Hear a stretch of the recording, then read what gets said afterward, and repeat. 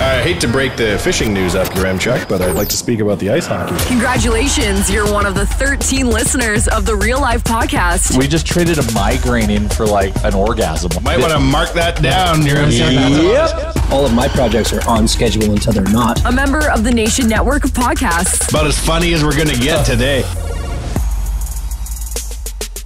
Episode 231 of the Real Life Podcast. I'm Tyler Remchuk, joined by Bag Milk Jay and Wanye. Thank you for downloading and liking and subscribing wherever you get your podcasts from. Before we really get into it, this podcast is brought to you by Oodle Noodle, Edmonton's #1 noodle shop. And as we've been doing for the last few weeks, I'm going to throw it to someone on this podcast to give me their Oodle Noodle order. And today it's you, Wanye. What is your go-to Oodle Noodle order? Well, I've only ever had a few things on the menu because I know I have to eat it forever, so I didn't want to get tired of it. Okay. But by far, my favorite thing is a butter chicken. All right.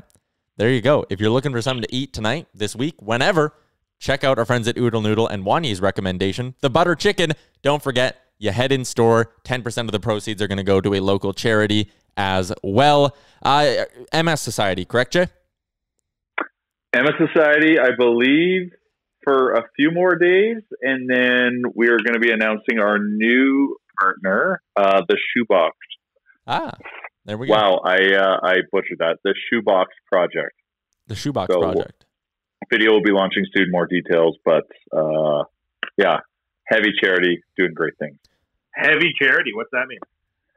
Oh, just it's heavy subject matter. It's in terms of what they support and the great things that they do. Right. So yeah, so we'll next pod we'll get a little bit more detail for you. We shot the video on Friday, so it should be coming out soon. So I always like to time things, you know.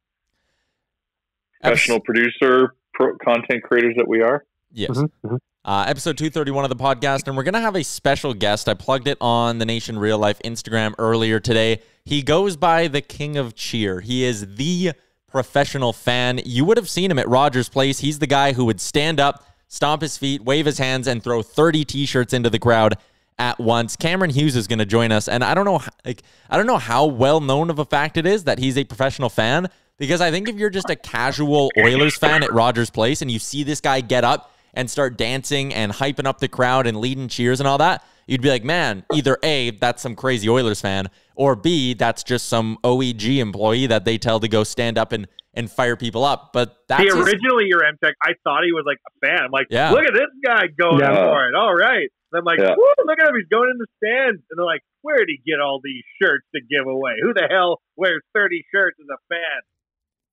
Yeah, I just have so many questions for this guy. We're going to peel back the curtain a little bit about his career. On his website for the book, there's a video of him warming up, doing like crossovers and all that, like getting hyped.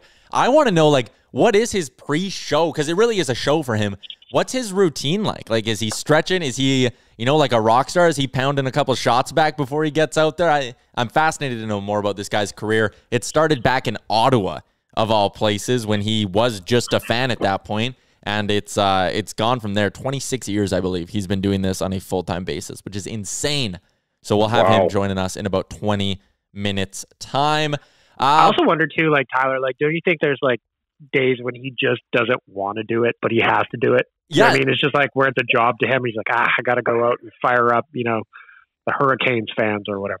I also want to know, like, have teams ever sent him a weird request? Like, have they ever been like, hey, we really want you to do this specific thing? And has he had to be like, no, I'm not. That's a little bit odd for me. Anyways, we'll get into this all with Cam later in the podcast. Reverse retro jerseys, those came out. Before I get to that, a big oil country congratulations to one Dustin Johnson, who won the Masters in a historic record-setting fashion. As someone who had money on Dustin Johnson, shout out to him for making my weekend a lot better. And I cleaned it up at the Masters betting-wise. I'm just going to say that right now. I nailed so many top 5. I nailed 2 of the top 5, 4 of the top 10, and I had another 2 in the top 20. It was unbelievable. But anyways, Dustin Johnson, Thanksgiving at the Gretzky house is going to be a little bit more interesting with DJ winning at Augusta. Is there a family Thanksgiving you would rather go to than the now Wayne Gretzky featuring Dustin Johnson Thanksgiving dinner? Yeah, I'll tell you what, because yesterday I posted a clip on the Nation social of Boris Mironov dancing his brother at the blue line and scoring probably the greatest goal of his career. And I would say, yeah, I want to be at the Bobo household for Thanksgiving, where he just reminds his brother. Hold on, he danced around Dmitry Mironov in that clip? You betcha. I didn't know that till now. Oh, shit. Wow. He played for the Caps? I didn't know that. So he danced his brother, and I would just like to hear him brag about it for, even though that was 2 decades ago. Doesn't matter. What about the Thanksgiving table at the Sutter household in Viking, Alberta? Yep. Yeah, but I feel like to get to that table, you would also have to go and do like 10 solid hours of labor on the farm, and then they'd be like, all right, now it's dinner time. So I don't know if I want to commit to the physical labor. Oh, but what about also the physical abuse at the dinner table, because it'll break into a fight 9 Thanksgivings out of 10. That's also fair. I also feel like they might freeze a good section of the farm and there'd be a good shinny game after. So the Sutter one gets a honorable mention, I suppose. I think it'd be interesting to be at the stall like Thanksgiving. Do you know what I mean? Where 2 of them have cup rings and then they just kind of like tap them at the other ones. Poor Mark. And then the 4th one who didn't make the show. Yeah, Jared. He made the show. He just didn't make the show for very long. I don't know why. I can't believe I'm shitting on a stall. I'm just a 4th stall brother. Like, the guy has more talent in his pinky than I do in my entire body. But yeah, Dustin Johnson winning the Masters. That is, someone texted in today, and they're like, that his child with Paulina is going to be the greatest athlete of all time in whatever family in whatever sport he chooses. Because I mean, with the Gretzky genes and with those Johnson genes, there's 2 of them for fuck's sake. Yeah. What if he was just like he wanted to get an arts degree and draw caricatures on the boardwalk? He'd be the best. He'd be the best at it. Mm-hmm. I think Dustin Johnson. I still. Since you brought up Wayne Gretzky, I'm still having a hard time getting over that picture of him in the Drake hoodie. Oh, he looks so good, though. He looks unreal good. Like, he is on fire. Influencer marketing is legit because I kind of really want that hoodie. It's been sold out for ages. You can't get that hoodie for it's been unavailable for months and months and months. Oh, so Gretzky's just next level cool because he has one. Yeah, absolutely. Most OVO gears like that. He looks good, though. Fuck, does he look good? He looks sharp, real sharp. It's the whole look. It's the jacket over the hoodie. It's a great ensemble by the great one. What is Dustin Johnson's background, Jay? Did he come from like a hard Scrabble upbringing, or was he pretty normal? Was he a rich kid? What was he? I don't know. I know the school he went to wasn't like a known name school, like a known name, not a no name school. That much I know. I don't know too much about his come up. Outside of the fact that he's just the most swagged out golfer there is. Oh fuck, ridiculous! I love how Janet was like saying goodbye to him on her Instagram. The last photo is him waving as he left in the morning. Yeah. Oh, that's great. Maybe he had a really weird family, and maybe now that he's a Gretzky, they're like, here's how you mastermind this shit. Now he's unbelievable. I just like that I got to watch the Masters and feel like I too could play at the Masters, obviously alive, when Tiger Woods hit a shot at 10 on the 12th hole. How about his bounce back? Yeah. Like 5 under after that or something crazy. Incredible. He shot a 10 and he still finished the back 9 with like a 39, I think. Like, that's wild. It's amazing. Unbelievable. But yeah, congrats to DJ.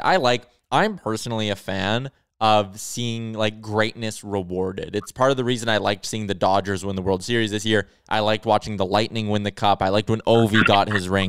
Like, Dustin Johnson has had that reputation as a bit of a choke artist on majors. He's led 4 times heading into Sunday, and he's blown it all 4 times until yesterday. But I like when a great player kind of gets their due. That feels good for me. As much as I love an underdog story, and it'll be the same thing when Connor gets his ring too. Granted, I'm an Oilers fan. I just want to see that to survive. But like seeing great players do great things, that's all. I love seeing that, and that's why I loved watching him win the way he did. Convincingly, those first 5 holes though, or 4 holes, I was like, It's crazy that like I remember when Tiger won the Masters. He was 19. He has a little red shirt on, and he was doing it. They're like, this record will stand the test of time. It will never be broken. Because he like shattered the old record. Yeah, and then there you are. DJ beat him. And didn't they change up the course pretty hard once Tiger started dominating? Tiger proofed it. Yeah, they tried to make it way longer and added in bunkers and shit. Well, I can't see them DJ proofing it unless he shoots 20 under again. I mean, I'll say next year, but isn't the next Masters in like 5 or 6 months now? So he'll get a chance to repeat pretty quickly. It's fall versus spring is what you're witnessing. Yeah, and I think that was part of it too, right? Like the greens were a little bit softer. Oh, is that right, Jay? Oh yeah, because you're like it's their monsoon season down in the south, right? Like hurricane season, so it's very humid, wet. So like That's all the players need. If they can just throw darts. Darts, yeah. And that's really what they were doing. Like, if you watched any of the coverage, you'd see they could go right at the pin, and there was really not much concern that it was going to hit and roll off or anything like that. It was hitting and sticking. Anyways, Masters in April will be interesting as well. Let's talk a little hockey here because we still got about 15 minutes. The reverse retros dropped today, and Jay, you had the genius idea of doing a bracket of the reverse retros to crown who is the best. I have a funny feeling that us doing that is just going to end up with the Oilers winning because this is a mainly Oilers podcast. Go Oilers! But we'll do that anyways. We'll get it going on the Real Life Instagram account. We'll run through all of them. Or should we actually? Maybe go through it a little bit on the podcast right now? Yeah. I was going to say, Can I just tell you my favorite one that wasn't the Oilers? Okay, sure. I love that the Detroit jerseys look like they forgot they were supposed to participate with a new design. Okay. Yeah. I was like, where are you going with this? Because I have this as because your M-Chuck is for podcast prep, asked us to pick the top 3 and bottom 3. They're so bad. How does Stevie Y sign off on that and go like, yep, give her hell, boys? It looks like a practice jersey. It looks like they got the email notification on like Saturday morning that they were like, remember, these are due. And they were like, no, we didn't do it. That is the definition of auto draft. Yeah. You know what I mean? Yep. Like they just the exact same logo on a purely white jersey. It's just it's hilarious to me. Yeah, they missed the deadline, so they got the auto draft. That's their pick. Before we give our top 3, bottom 3, I kind of just want to go through the divisions because, one, there's not a lot of hockey going on. 2, I also think this was a great business move by the NHL. We've talked about them needing to get ways to get some money going and all that and find more streams of revenue. Having every single team release a new and unique jersey for the most part a month and a half before Christmas, that's a great way to make a little bit of money, right? 100%. Sure. Yeah. Well, they do it every year, too. Why do they keep releasing Hartford Whalers jerseys? It's just a slap in the face. That's great. I like that. You can't have a team, but you can still have merch. That's the Hurricanes jersey. See, and I'm actually... I'm going to side with Wanye here, and here's the scenario I'll give you. It's the same with the Whalers. It's the same thing with Colorado doing a Nordiques jersey. Oh, that was great. Let me take you down the terrible wormhole that is Edmonton lost their hockey team. Let's say in the year 2000, Edmonton Oilers moved to Houston, and they became the Houston whatchamacallit. Yeah, you can't be wearing Oilers jerseys. How pissed off would you be? Skin of our dead relative. Yeah, how pissed off would you be if you're an Oilers fan here? Like you stole our team, and now you're just parading around our jerseys as well. I think it's bullshit. I'd give them 0 credit for doing that. It's like making money off the bones of your predecessors. But it's also respecting your original fan base. Fuck that. No, they're not respecting them though. If Carolina sponsored a bunch of minor hockey rinks in Hartford, I'd be like, oh, okay. They're respecting them. Carolina needs to remember where they came from. See, and here's what I'll say. This is like if you stole someone's car, they had no way to get it back, and then every day you drove by their house. It's not like, oh, no, I'm just respecting you by letting you see your car that I stole. It's like, LOL, fuck you. We took your car. There is a way where, same with the Nordiques, too. Yeah. Like, fuck you, Colorado. But there is a way worse jersey than Detroit. Detroit looks like a practice jersey. There are so many things about this jersey I hate. This is the Anaheim Mighty Ducks jersey. Can we just say that jersey is kawak? Look at number 1. You've got the terrible font for the C. Yeah. Brutal.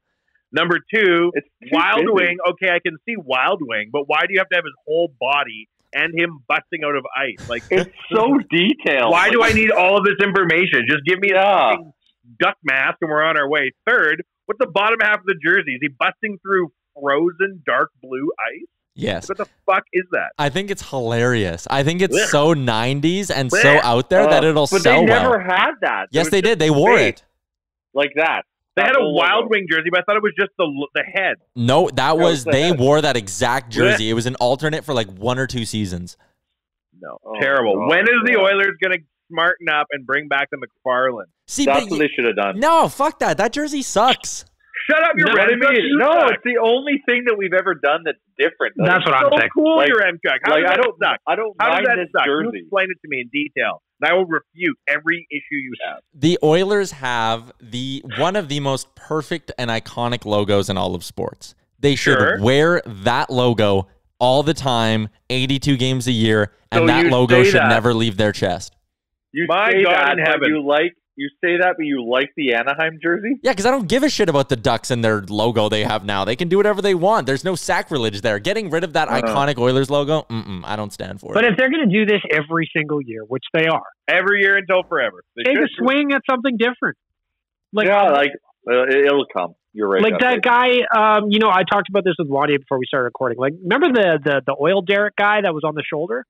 Yeah. Toss him on the front for a year. Who gives a shit? Like, try something different. And you know where they missed the mark? They should have Vancouver. reversed the logo jerseys. Or the logo color. Yeah. Where's the deep V? Oh, yeah. The brown. You know what I do respect in all this, though? And this is where, again, these motherfuckers, you got Vegas looking into their past and recreating the Las Vegas Thunder, which is unbelievable. And then you have the Detroit Red Wings sending in that abomination. Vegas is like, let's use our infinite budget to do a bunch of research. It'd be totally cool. I like the Lady Liberty coming back to the New York Rangers. I love the Pittsburgh one. With You Pittsburgh don't want the Oilers to have a different logo, and you like the alternate logo of the Rangers. Because I don't give a shit about them. All over the goddamn No, map. I'm not. I'm passionate. You're all over the road. I'm passionate about the Oilers, and I want their logo to stay. I could give a shit what the New York Rangers do, and I think the Lady Liberty thing looks cool. It's called reverse retro. So we have to go retro on some of this stuff. The Oilers did. That's an ode to the WHA. No. I'm talking about the Rangers. The Rangers did not. The Capitals did not. Yeah, they did. It's all like that's not retro. That's like in the early O's. That's what the Oilers, whatever McFarland Mechanical Seaman one is. I'm a big fan of the Kings jersey. Yeah, that one, the purple and yellow. Beautiful. I guess my other question in all of this is, how come only some of the jerseys have a captain C on the front and some don't? Yeah, I'm not sure. Like Detroit didn't have time even to put the C on their jersey. Yeah, like dude in New Jersey. What is going on? Could that actually be because those teams don't have captains? Dylan Larkin's the captain in Detroit. Is he actually? Yeah. Boom. Wow, you're fired. Bag Milk knows stuff. He knows everything. I don't think he is. I could be lying. Dylan Larkin's an assistant. He was named captain for. Yeah, there's a captain on the Rangers on your favorite jersey. Yeah, your favorite team. Okay, no, hold up. Ryan Strome is the captain of the New York Rangers, I believe. No, he's not. There's an article from a week ago in a Detroit newspaper saying he deserves to be captain, but he's not. Larkin is not captain. There are 7 captain vacancies in the NHL. This from an article 10 days ago. The Sens, Devils, Rangers, Blues, Red Wings, Golden Knights, and Minnesota Wild. And I believe those are... You did it, your Chuck. That's why. Everybody that doesn't have a captain doesn't have that. Yeah. I'm good job. They're going to do... I'm looking at one from the Detroit Free Press where you are right, Tyler. I was wrong. But everybody is saying that Larkin will be named captain for the upcoming season. Well, Should be Sam Gagner. It could be Sam Gagner. It could be Sam Gagner scenario all over again. Why it's time to write an article for Wings Nation. Yeah. Sam Gagner should be your captain. That'd actually be a funny article, like an Oilers fan telling Wings fans why Gagner should be their captain. The more I learn about him, the more I'm convinced that the Oilers fucked up then, and really magnitude-wise fucked him now. He could still be captain, except for Connor, of course. I think Connor would. Wasn't there a tradition? There was a tradition or something, wasn't there? Hold on, you think Connor would give up the captaincy? No, I'm kidding. Oh, fuck. No, but had he been captain when Connor came in the league, Connor would still have to have been named captain. Yeah. Yeah, that's like that good, hey? That like no matter who's been in the league, no matter who has experience, blah blah blah, they're just like, step aside. The wonder kid is now 19. It's like when Gretzky went to the Blues, and Shane Corson's just like, yeah, he should have this. Shane Corson. Remember when we made him captain for a hot second? Yep. That didn't go too well. Hey, I don't remember it before my time, but that didn't go well. That was a crazy year, though. Wasn't it the same year that George Burnett was like coach for half an hour, and then captain was stripped, and it was all over the place. Rivals. I just want to go back to the jerseys real quick and say that the Canucks jersey is awful. Yeah, they could have gone with that black one, the classic one from the '90s, and they with the V. Go even deeper, the V. See, I would have gone to the V. I would have gone to the flying skate, but like they could have done that. The Leafs one's pretty gross too. Like I get the era. No, I actually like the Leafs one for some reason. I don't know why, because it just looks old-timey to me, so I kind of like it. That's the only time I'll say anything positive about the Toronto Maple Leafs. Okay, I know I asked you guys to do top 3, bottom 3 kind of thing, but what I actually sort of want to do is just go division by division and each say our favorite and the least favorite. So we'll start in the Pacific. I'm going to take the Oilers out of it because, I mean, we could probably all say the Oilers. Those things are sweet. But my favorite in the Pacific is definitely going to be the LA Kings. I think that jersey, that logo Not the combined. Anaheim Ducks? No, I like that Kings one a little bit more, but I will say I think Vancouver, LA, Arizona, Anaheim, Edmonton, Calgary all did really, really well. But the Kings is my favorite in the Pacific. I don't get why everybody's so horny about the Coke horse from Calgary. I think it's sharp. The Coke horse. The Coke horse. He does. He looks like a Coke horse. I don't know. Allegedly, in my opinion. Anyone else favorite in the Pacific? That's not the Oilers. Oh, okay. Just going with the Oilers there. I would have gone Kings, but if I had to pick another one, just to be silly and kind of have some fun, I would go Phoenix. Wow. And by Phoenix, I mean Arizona. I don't mind that one. I really don't like the Vegas one. I get what they were doing with the lines. No, it's cool. No, I think that logo's dumb, and I think the red is kind of stupid as well. I'm not a big fan of the Vegas jersey. How can you be mad at a color? What were they trying to do? Like their ECHL team or something? Yeah, No, the Thunder. The Las Vegas Thunder. Yeah. Remember when the IHL was on fire and the San Diego Gulls was signing people, and the Las Vegas Thunder had Manorio. The other Western Conference division, some interesting ones. I'm not going to pick the Colorado Avalanche one because I think they even have the little, what are those called? The Fleur de Lis. Yeah, but you're in Colorado. That makes no sense. Remember where you came from. No. Ray Bork. Colorado, not my favorite. Minnesota is my favorite because that green and gold color is nasty. That's remembering where you came from. Featuring the North Stars. Your Remchuk. That's a slap in the face to Wild fans. No, it's not. And here's the difference. The Minnesota Wild are honoring the heritage of hockey in Minnesota. The Dallas Stars, who took the Minnesota North Stars away, they are not allowed to wear that. But Minnesota, I'll allow it because it's still Minnesota. That was my beef. Dallas should have Minnesota colors. What the fuck? Minnesota. And then the Winnipeg Jets missed out on going full-on Thrashers. Yeah. Thrasher. They should have gone with the Thrashers. They should have gone Thrashers. Maroon and blue. No, the Jets did fuck up because those jerseys suck. They don't even I like the logo. sense. Yeah, the logo's good. I don't like the color pattern or whatever they did. In the East, in the Atlantic, I think we're all going to kind of agree that the Detroit one doesn't make a ton of sense. But I'll say this, that Tampa Bay jersey that got released today. The Tampa Bay jersey is awesome. I love that. That logo is sweet. You know what my favorite one is? Don't say the Buffalo one. Sorry, I interrupted before I was going to announce mine. I interrupted bag milk before I said mine, so I want to add more dramatic effect. What were you saying about Tampa bag milk? I wasn't saying anything. I said the best one that got released today is the Detroit Red Wings because they gave zero fucks on this project. Yeah, they don't want to sell a jersey. They don't want to sell any of these. They couldn't have put any less effort into their reverse retro, and that makes me laugh. And for that reason alone, they're my winner on the day. Get a Dylan Larkin one with the captaincy on it. It will be coming. I guarantee. My favorite on this page is I don't know why. It's the Panthers. They're nice. I'll agree with you there. They're nice. Yeah. I think they should be wearing those over what they wear now. Like I like that logo. I like that color scheme. It's pretty sweet. Yeah. The last division we haven't talked about is the Metro. I kind of like what Columbus did. I think those are pretty sharp, and I think that's a great logo. I don't like the Whalers for reasons already stated. I like Lady Liberty, but my favorite's actually going to be Pittsburgh. I think that's really sharp. Love it. I think that's sharp. I could picture Mario Lemieux wearing that exact jersey. That's the purpose of retro.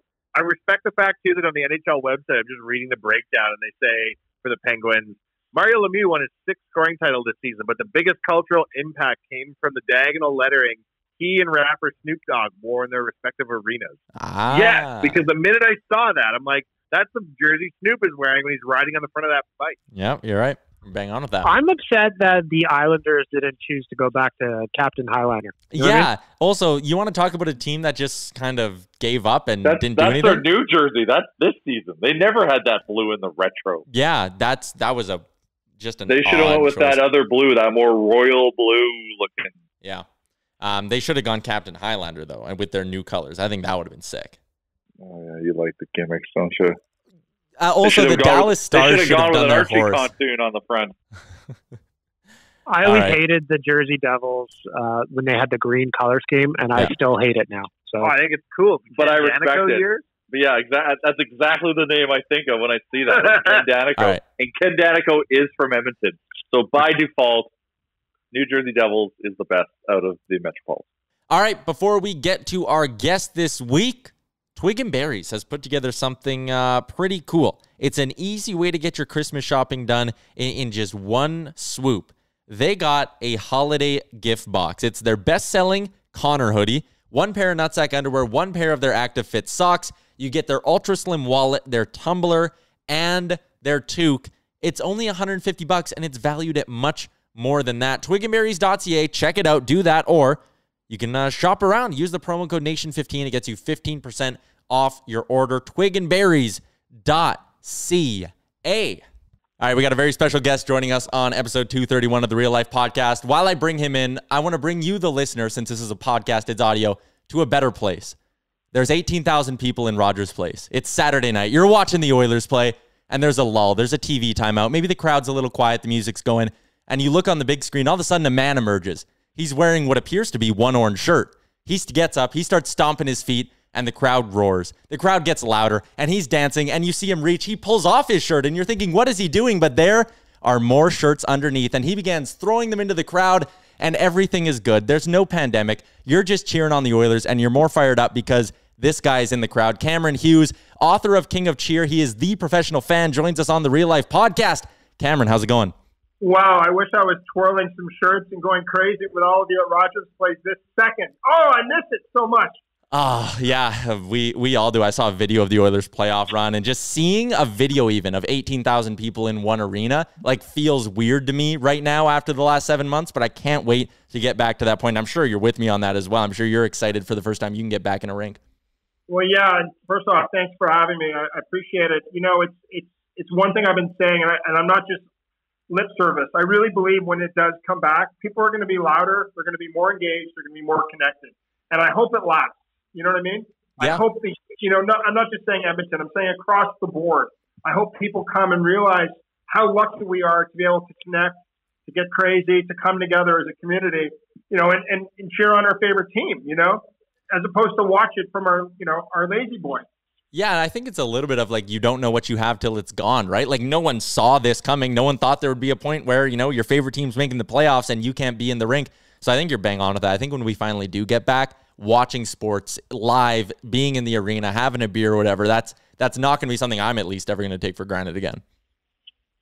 I'm with you on that. And I think the teams are going to, teams are also going to need to, remember that, if a lot of teams I work with in sports, they have an entertainment department. I'm like, I would amp up your entertainment department once it gets going, because we're going to need that. We're going to all need that. We're going to need to look at other people, someone else in the eye. Yeah. I'm not sure if you're going to want a sweaty t-shirt, but hey. Just based on that question or that thought, Cameron, I know to me in my head, I would kind of default to maybe Vegas as a place that puts on kind of the best show, because it is Vegas after all. But is there an NHL rink that you've been to that maybe surprises people with what they're doing in there? In a good way? Yeah, in a good or in a bad way, either way. Both. Yeah, I'd like to hear both. Well, you guys are going to get fired by every team in the NHL. No, it's funny. I think that Vegas, let's just start with Vegas. Vegas, from the first game, and I've done 52 games there, there's a permission to act crazy there on a Tuesday night as much as there is on a Friday or Saturday, Yep. And the Canadian teams that we've been to, we know, they kind of cater towards the big nights, as opposed to a Tuesday against, Arizona, right? Yeah. But Vegas is full on. You come and act any way you want, dress any way you want. They also have the luxury of, if it's a Tuesday and they're playing against Chicago, there's 4,000 Chicago fans there, right? So they've played into that really well. They've made other teams feel welcome. I've done a game where Edmonton was playing there, and the Oilers fans were like, "Hey, what's up? I saw you at Rogers Place." And I'm always like, "No, it wasn't me. It was my twin." Then in terms of other arenas, there's some that are you think are going to be more engaged, more exciting than they are. I'll never forget doing a New Jersey Devils game in 2008, and I thought it was going to be crazy. And they looked at me and they're like, "Good luck tonight." I'm like, "Wait a minute, you just hired me. What are you talking about?" And it was like there was nothing in that crowd, but they hire you to get the crowd going, so you find a way. We're gonna sounds like Edmonton on a Monday night. Well, yeah, and I was gonna say we're gonna get into your career and all that, but I want to talk specifically about Edmonton a little bit then, because you've done a ton of games at Rogers Place and around Oilers Nation here. A lot of people say, well, the atmosphere in Rogers is nowhere near what it was in the old rink here. Do you get that sense as well? Like at times, people call it a library in Edmonton. Do you get that sense? And I guess part two would be, what can teams be doing to amp up the atmosphere in their arena on a regular season night? Look, I didn't experience a lot in the old arena, but I did grow up an Oilers fan. From Ottawa. I grew up with the Gretzky, the Messier. I love following it, and you could tell watching at home that there was a sense of an extra little crazy there. I think that what happened in sports is, I didn't really go into this in the book, but I sort of did. It's like they built these arenas that are almost too fancy. We're too spoiled. The video boards are too big. And people are like, well, I'm going to spend this much money on my beer. I'm just going to do whatever I want. Right. And I truly believe, guys, that there's, you buy a ticket. I joke with people all the time. You buy a ticket, you can do what you want with it. It's your seat, it's your game, it's your money. Right. But I truly believe in that ticket. And part of that ticket is a responsibility for the fan to get behind the team a few times each game. Right. Yeah. Mm-hmm. And I've talked to players from, junior hockey all the way to the NHL who say, like, I can't believe the crowd wasn't behind us that night. Or like, why? Like, there's moments at games from Rogers Place to everywhere I've been where you're like, fans, like, right now is the time. Come on, do something. And I think that Canadian markets, and I've experienced this, I've performed it, except for the Canucks, every other team, is there's a responsibility to, like, come together, Yeah. And I've been at Rogers Place, and I remember getting up once and getting the crowd really crazy. And then within seconds, they're all sitting down, like, oh, everyone, and I was like, okay, that's what you want to do. That's your choice. But then don't complain if your fans aren't loud. Yeah. Right? Yeah. And I'm not knocking anyone, but I'm just saying, like, if you're gonna knock the fact that, oh, it's quiet, well, then do something about it, Yeah, I think that's a great point as well. Do you have something, maybe like an idea of what team? I mean, obviously hiring you is one of them. The idea is that to get people fired up. But like, what else do you see? Like, maybe, hey, we're not talking about Vegas where Tuesday night you're allowed to go out and get silly, or I mean, I guess you are. But is there something people like, hey, well, maybe we should be looking at doing this? Is it music, or is it presentation on the boards, or like what comes to mind when you think of that? I've said this to so many different teams in pre-production meetings and on and on and on. Rip up the script. And what I mean by that is, I totally understand. You guys understand. You're smart guys. That Rogers Place has to sell different products. They have promotional bits, the sponsors. I get that. We all know we get that. It pays the bills, right? It keeps the lights on. But I'm not pointing out Rogers in general. Why are you doing a 90-second to 2-minute promotion during this timeout? You've just killed me. I'm sick now. So every commercial on TV is under 60 seconds for a reason. So there should be no timeouts in the NHL that are longer than 60 seconds of a promotional paid advertisement. None. You can get it across. The next 30 seconds to 60 seconds should be music, should be videos of fans going crazy, should be something clever to trigger that out, whatever it might be, a funny YouTube video, whatever it is. That's what teams need to do, I believe. Yeah, I love that. I think that's and then the fans, because we are our own worst enemies, because we beat ourselves up about why it's quiet, but then won't stand up to lead the charge to make noise. So we also have to subscribe to those prompts, because I'm starting to notice that this is more Oilers centric. Is I'm seeing they're trying to trigger us here and there and do more to get us amped up, but we're not responding. It's a two-way street. I know it is. You guys are so into the game. You know everything. You know what Draisaitl had for lunch today. You know what I mean? Like, you guys, like the Canadian fan. This isn't just Edmonton. This is across the country. You're so engaged in the game. You're so interested. You're also paying a lot of money to go to the game. So you're kind of like, hey, if I want to cheer, I'm going to cheer. If I don't, hey, you know what I mean? But then you come along, like we're fans on the inside, and you come along and you get us like on our feet in like 3 seconds. Like you just quickly just remove that mental hurdle from us somehow, because like obviously you bring a lot of energy to it and we subscribe to it. But it's funny, like, and then we'll just sit back down and go quiet. But then we'll go to Nashville, we'll go to Vegas, or you'll go watch hockey in Europe, and you'll be like, holy fuck, they're standing and singing this whole time. It's so amazing. And then I'll get back on the plane, go home to Edmonton, and sit in my seat and be quiet. Well, I mean, I've always said to teams, like, why don't you find, I don't know, half a dozen, deviant type fans, and I don't literally mean deviant, but like fans that are like more engaged than normal, right? And empower them, get them in the room after and have some beers with them and talk to them about, getting the crowds going at different times. And, like you said, why aren't you leading the charge? Well, because you're worried about what the person next to you might think. If there was a game I did in Edmonton, and I'm going to share this story, and my book's already out, so we'll see what happens. I'm just going to share it with you. It was a while. It was maybe the last game I did in Edmonton, and it was about 2 minutes left in the game, and I'm trying to get sections up on their feet to get it was against Calgary. I don't know if you remember that game. And I think we're down by 1 or tied. It was close, right? And there's 2 minutes to go, and I'm like trying to get everyone up, and they all get up, and then 2 seconds later they all sit down. And so I'm like, now I'm chirping with them.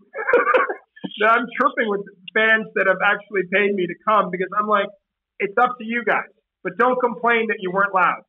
Every arena, every fan in the NHL with 1 minute to go, if you're up or if you're down by a goal, should be on their feet. Mm-hmm.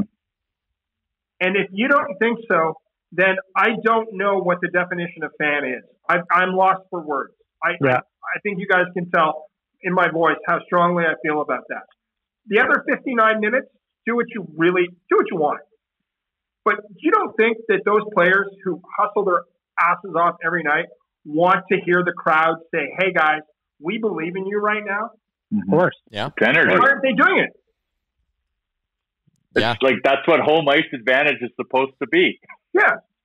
And then there's other moments. I mean, one of the most memorable games, that I can remember in my career, and I obviously don't remember a lot of them, but the Oilers brought me in for Game 6 of the playoff game against Anaheim a couple of years ago.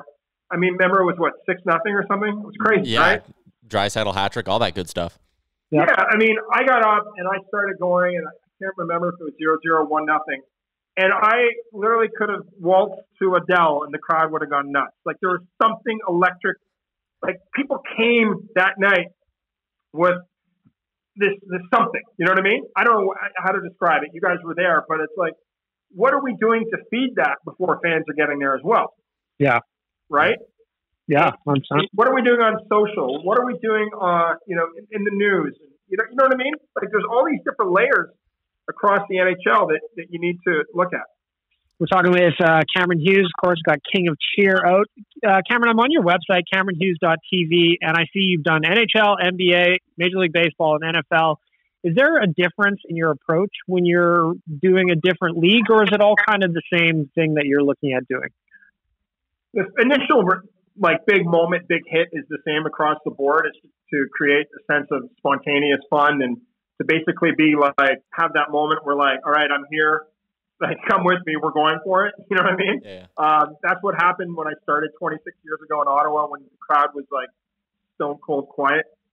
I really try to create that same sense of like, if you've never seen me, you're like, who is he? What's he doing?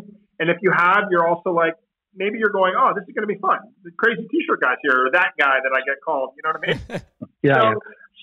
Yeah, I mean, but otherwise, it's a good question, because there are some events I've done from like the U.S. Open tennis, and then you go to like some ECHL or minor league games where you can literally do anything. You know what I mean? Yeah. And then there's the NBA, which is like super scripted, where it's like 5, 4, okay, go. And you're like, wait a minute, why is this so programmed? But that's just their brand. Interesting. Have you? You've done obviously a ton of different leagues, a ton of different levels. Have you ever gotten like a weird request from a team? Gotten them to be like, "Hey, can you do this?" And you're like, "Ooh, I don't know if I'm real comfortable doing that." Well, that story's in my book. There you go. I did a Chicago Bulls playoff game, and I went against everything I ever believed in. And they asked me to be a contestant for a dance contest during an intermission. And they said I would win, and the crowd would go wild, and I'd run from the court into the stands and rip open my shirt and get the crowd going. Well, I didn't want to do it. I just knew in my gut I got to stick to what works. Long story short, I decided to do it. They're paying me, give it a shot. But it's Chicago. It's the Bulls. Yeah. 23,000 people, right? I'm on center court. First guy goes, not so good. Second guy goes, he's 70-plus-year-old senior citizen wearing a full-on Bulls tracksuit. And he was a friend of someone who worked for the organization. And he was on the floor locking and popping like there's no way anyone had a shot. Never compete against a kid or a senior or an older gentleman, right? Yeah. He killed it. I should have just walked off the court and just been like, okay, all you know what I mean? So I performed next. I'm the last to go. I've got everything's like, I'm like, I don't want to be here, right? There's 22,000 people. So he wins. I go to my stage manager. We get off the court. I'm trying to smile, pretend I'm happy. And I was legitimately like mad. I was like, you guys told me, you set me up, The whole thing in my world, guys, is set me up for success. Give me that 70 seconds. Give me an extra 10 seconds so that the fans will come with me. Anyhow, I go back to my seat because now I've got to do my reveal. And I'm thinking, I'm second place. They're not going to like me. Right? Anyhow, they come to me next quarter, next break, and they're looking at me, and I'm kind of like playing the crowd. Like, I came second. I get up, and the place goes nuts. So sometimes you have to trust your producers. One of my favorite things is, like I said, I'm on your website, and you've got awesome stats on here. And my favorite one that I'm looking at right now is most shirts successfully layered and removed at 23. So I just want to know, like, what's it kind of like sitting there with 23 shirts? Because you kind of go full Joey Tribbiani there, where you got the whole wardrobe on. But I've seen you do it multiple times, and it's fun. It's always fun watching you rip those things off and throw them out into the crowd. Well, it's funny you mentioned that because someone was asking me, like, we're doing a serious thing once, and he's like, I don't understand how you make sure it's just the next T-shirt. And I'm like, I've been doing this for 25 years. I figured out how to grab the next one. There was a game I put on 23 T-shirts, and I was waiting for the timeout, like, to go. And I was waiting, and I was like, I'm going to die here. But yeah, it's like, for me, it's like that moment you see people laugh and have fun. That's what it's all about, I've had a lot of slack in my career for, I saw you in this arena that night. I thought you were this fan. At the end of the day, people, when they find out that I do this for other teams, they just laugh and say, oh, good for you, for the most part. Well, I want to ask about that. Like, your career, like you said, has spanned 26 years now. Looking back at the early days with the Senators, do you get time to just reflect on how crazy it is that you were a fan at a Sens game and now you're traveling around doing this in multiple leagues in multiple cities? Yeah, I mean, I actually get overwhelmed. I get emotional. I do, because I've worked my ass off, and I faced immeasurable amounts of rejection. I've faced a lot of doubts. I've faced a lot of fans throwing shit at me. Enough about Buffalo. But death threats in New Jersey, which is true, which is in the book. But then you have those moments where you're exhausted and you get off the plane and you get in the crowd and you get that kid up and the kid's twirling the shirt and the crowd's going wild and you're like, it was all worth it, In a million years, if you thought I'd tell you that 26 years later, I've been this fortunate to do it, I would tell you're crazy. But then when you put a book together, you realize you connect the dots. You know what I mean? Like, I met Bob Nicholson in 2009 when he was doing Hockey Canada. I was doing do you remember the Pepsi campaign, the new cheer? Yeah. I was the voice and part of the name behind that. Speaking of death threats and, trying to get a new cheer for Canada and all this sort of stuff. But I met Bob there, and then that's how I got into Edmonton. 9 years later. So all these things that you do in your life, these connecting the dots, when you look back, you go, oh, it sort of made sense. You know what I mean? So it all started in Ottawa, and the stories are all going to be in your book, King of Cheer, which I highly recommend. Not hockey fans, sports fans in general, go and check out. It'd be an excellent Christmas present because we know that's just around the corner. But so you just get up one night in Ottawa. That's kind of the way it started. Then management comes to you What's going through your head when Senators management comes up to you and says, like, hey, we want you to come back, keep doing this? They literally came to me that first night. They came and asked me, like, the head of the guy, his entertainment person, like a runner, intern, came and asked me for my number. And I was like, I thought they were trying to kick me out, right? And then I met with them the next week. They actually called me. And I remember sitting in their office. Randy was his name. And he was kind of like, so what were you thinking? What was that all about? And guys, I had no idea. Like, I didn't know what they wanted me to do. You know what I mean? I'd been a mascot for a baseball team, and I was a crazy guy at university wearing a watermelon on my head, getting the football games going. It was really weird, you know? And I didn't know how to kind of do what I did. So that's evolved a lot, my performances, you know? Looking at the list of some of these quotes you've got, one that I'm having a hard time wrapping my head around it is obviously you got the quote from Connor. We all love Connor because we're Oilers fans, but to dance with Novak Djokovic, it's just, is there somebody that you can think of that you're just like, I can't believe that I'm interacting with this person ever in a million years? I mean, it's a pretty easy answer. I was, so I did the U.S. Open tennis, which was, you know, I won't give it away, but it was kind of crazy how I got it. They said no, and I convinced them to give me one shot and $1. You know what I mean? If someone wants to hire you and they say no, say I'll do it for $1 and prove them. That's sort of my thing. Anyhow, so I'm doing the U.S. Open. I get a call. It's Tony Godsick. It's Roger Federer's agent.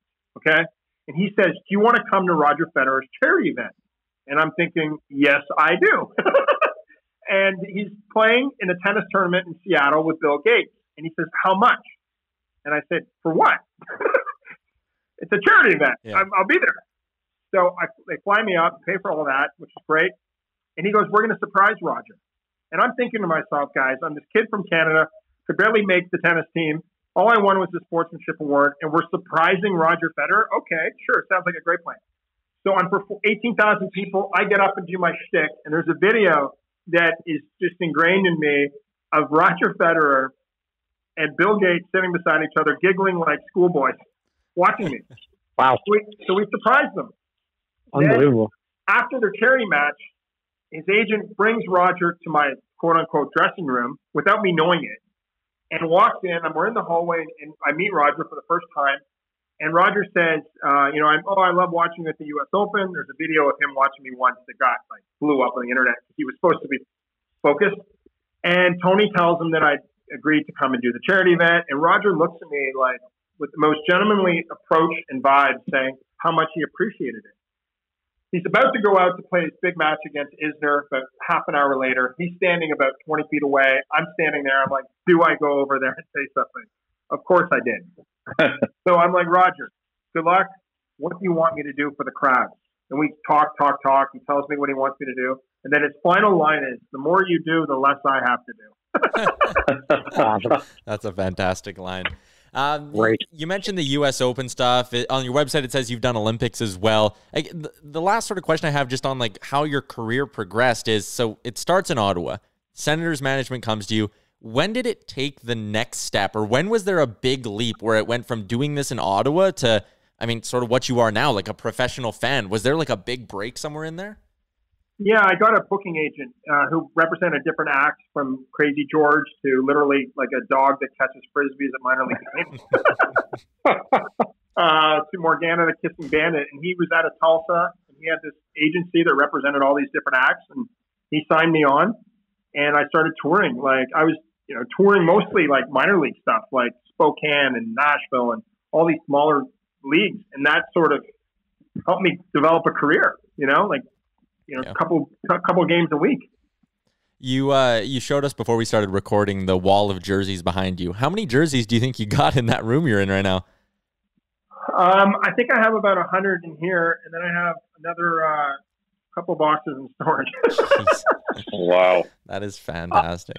I just because of all the jerseys behind you right now, I have to ask: have you had a chance to look at any of the reverse retros that came out today from the NHL? I saw some reverse retros, and there's some good ones, but I think this is the best retro. You can't see it, but Killer Bees. There's some cool stuff. I think some of the teams are I don't understand. They're not really retro. They're just like Google retro. Like, yeah. Thank you. We had a leading up to this interview. We had a 30-minute discussion about this. Thank you. It's a retro jersey. It's not supposed to be a funky, cool jersey. It's retro. So go retro, right? Yeah, I think that is a good point. Like, some teams didn't really follow that guideline at all. I don't know. I just think this was clearly like the league wants to make a little bit of money. So everyone drop a jersey a month and a half before Christmas and see where it goes from there.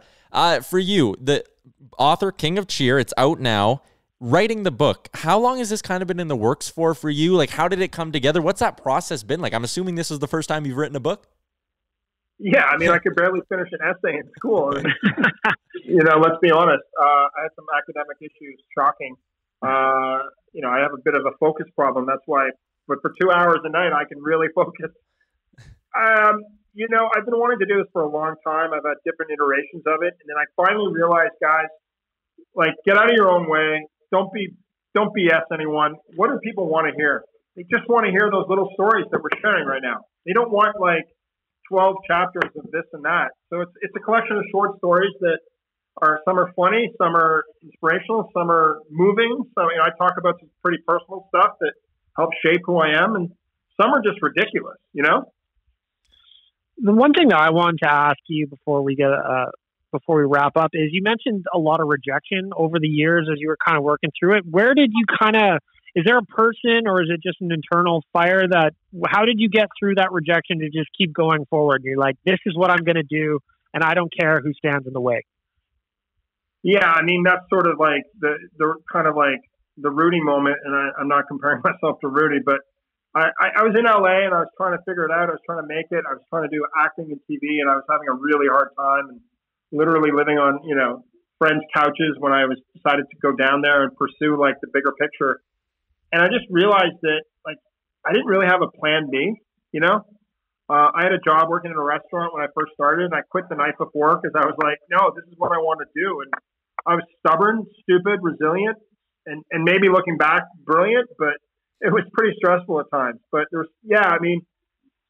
be really clear, I had this belief button in me. I have a belief button in me that not only is what I'm going to do for your game going to make the game more fun, but I believe that I just believed. It's just this thing, and the more you do it, the more you get the muscle, the more that muscle gets, it gets stronger, and you prove yourself to people, and then they believe in you. Right. So, yeah, I mean, you can't just sugarcoat and be like, I was at the NHL finals this year. Okay. Well, how did you get there? Right. So, yeah, it's cool. Do you still get to enjoy hockey as well, or is it more like this is a work thing for you now, or do you still get to enjoy the game? Yeah, I mean, for the most part, I do. I mean, I'm pretty focused. If you've ever seen me, get going, I get pretty into the zone. And I always tell I have an intern or a stage manager, I'm like, if I get a little intense, like, hey, don't take it personally. There's moments that for sure I get into it. What's your sort of like pre-performance routine like? Like, how do you get into that zone? Are there like steps you take to get Lots yourself of stretching, I assume? Yeah, like I saw there's a video of you, doing the crossovers backstage and all that. Like, what's your routine like leading up to game time? The last Oiler game I did, I was shared the locker room with an anthem singer, and we did voice warm-ups together. He thought I was crazy. He was like, "Are you serious?" I'm like, "Yeah, well, you're going to sing, and I'm going to cheer." Yeah, I do voice warm-ups. I go for a run around the arena. I mean, I remember being at Rogers Place behind the Zambonis, and I'm stretching, and there's like the ref security's like looking at me like, "What's he doing?" It's the best. Have you ever had someone you're sitting next to before a performance recognize you? Yeah. Oh yeah, it happens. It happens a few times. I mean, in Vegas now it happens a lot. Yeah. They're like, "Oh, there, But it's always funny. The best is when they don't know, and I'm always like, "Hey, this is boring, right?" I remember, I'm assuming this is like the arc of every fan and team that you work with. It's like all of a sudden, like I'm at an Oiler game, and there's this guy in like section 210 going crazy, getting that whole section going. I'm like, oh my god, that's our super fan. Like we got to do more with that guy. And then you'll go to like another game, and he's like, and then you'll see you again. You're like, oh, he's back again. This is awesome, because we think you're from Edmonton. You think you're an Edmontonian, and then all of a sudden, you can see how the production then starts kind of changing and how they kind of set it up for you to when they pan through the crowd and all of a sudden they'll focus on you and you'll just be like sipping on a cup looking surprised. And I'm like, wait a minute. This guy's a pro.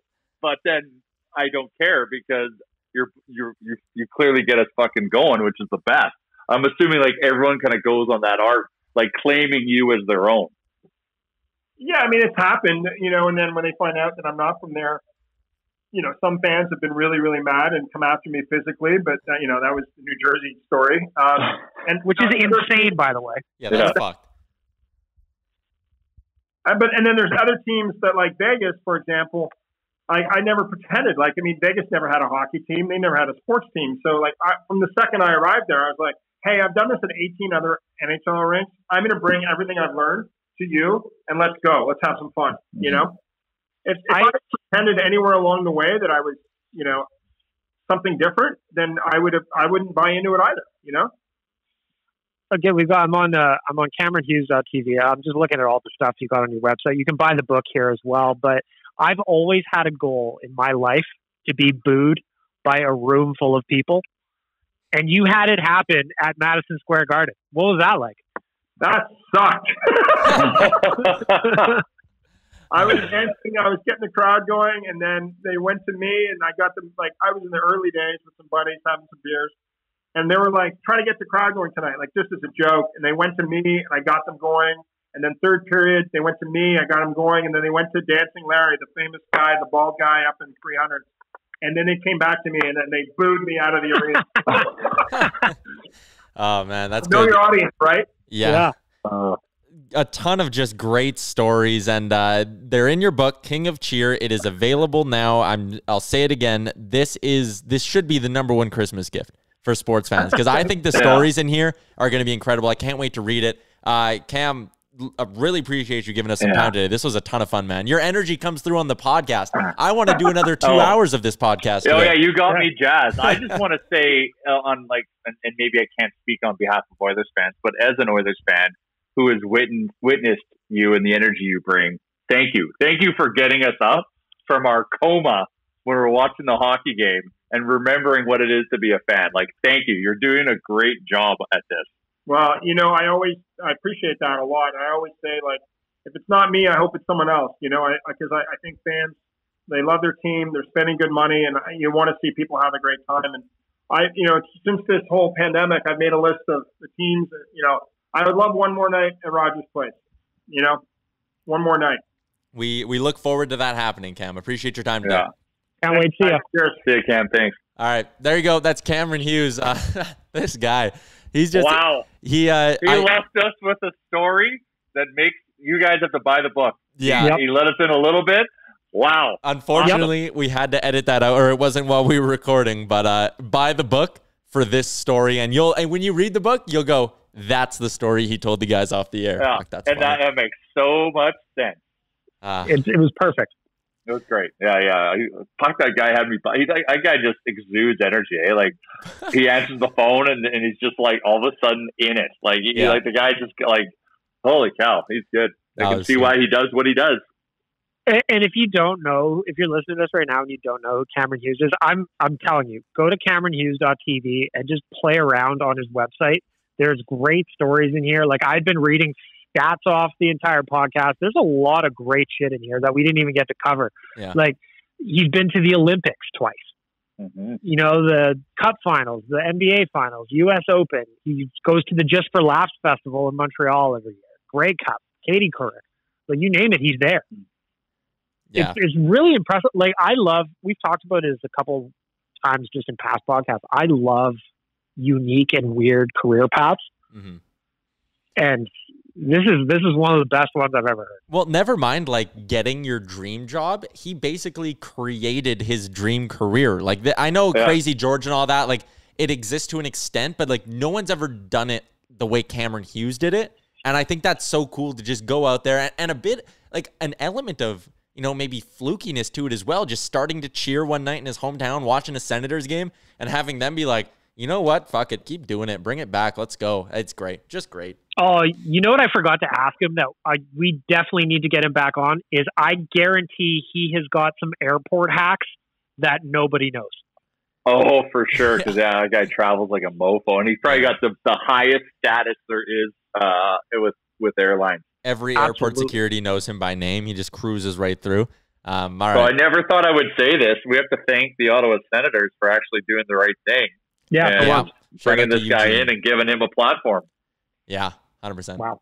And if you're listening to this and you look up who Cameron Hughes is and you go, oh, that guy, I honestly just thought he was an Oilers fan. Well, you're not alone. I think that's kind of part of the allure of it, right? Is when you just see him for the first time or two, because you mentioned after a while you start to pick up on what's going on. But the first time or two, you're kind of like, oh, man, this guy's just fucking wild. This is hilarious. Yeah, but then you find out he's a pro and you're like, holy shit, like, good on this guy. Yeah. Like, yep.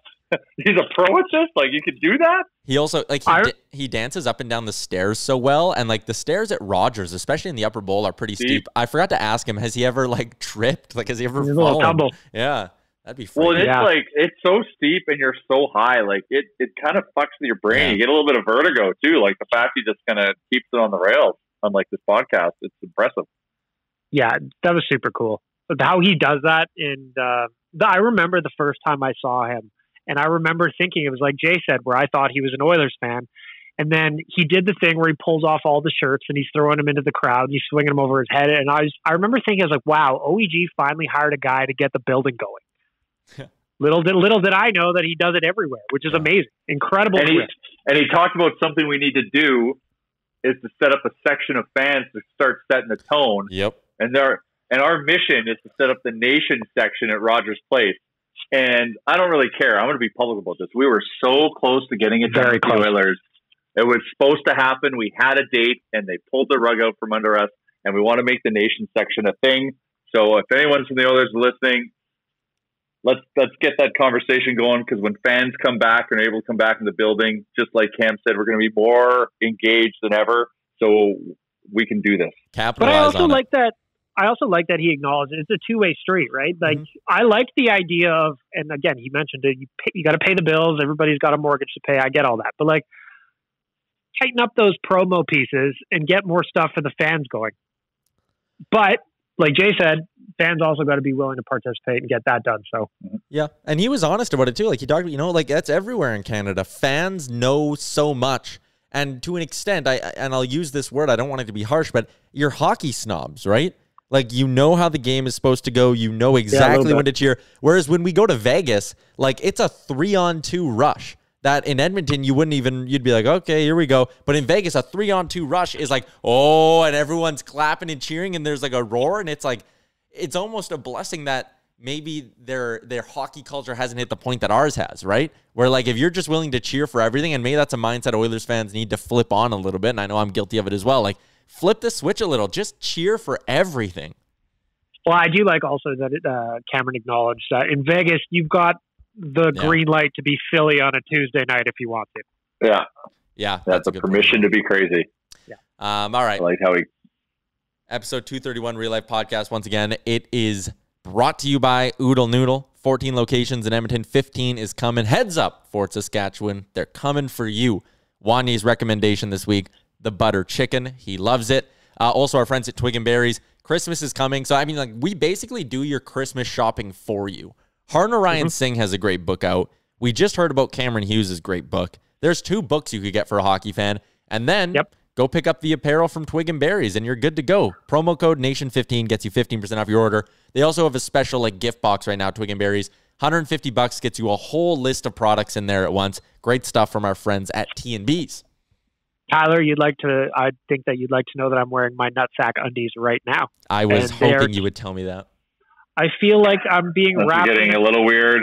I feel like I'm being wrapped in a cuddle. Nice. My undercarriage is well taken care of. Thank you, Twig and Berries. And on that note, we wrap up the podcast.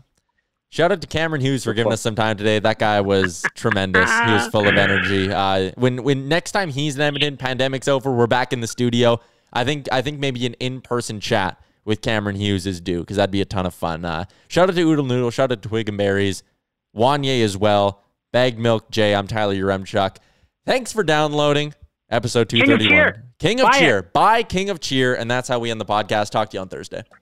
Great job on making it through the entire hour of the Real Life Podcast. Don't forget to like and subscribe wherever you get your podcasts from.